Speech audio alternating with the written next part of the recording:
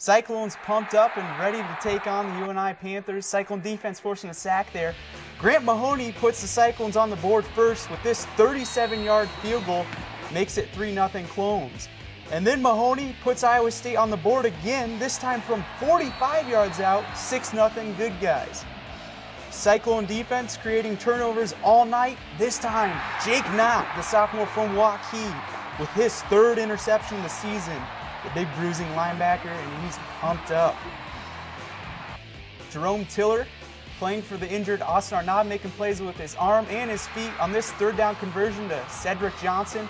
Sets up the very next play. Alexander Robinson from 6 yards out. Looks like Tiller had the ball, but it was actually Robinson. That's not an optical illusion, folks. Robinson finds pay dirt. 13-0 Cyclones at the half. Second half, Cyclone defense continues the strong play here.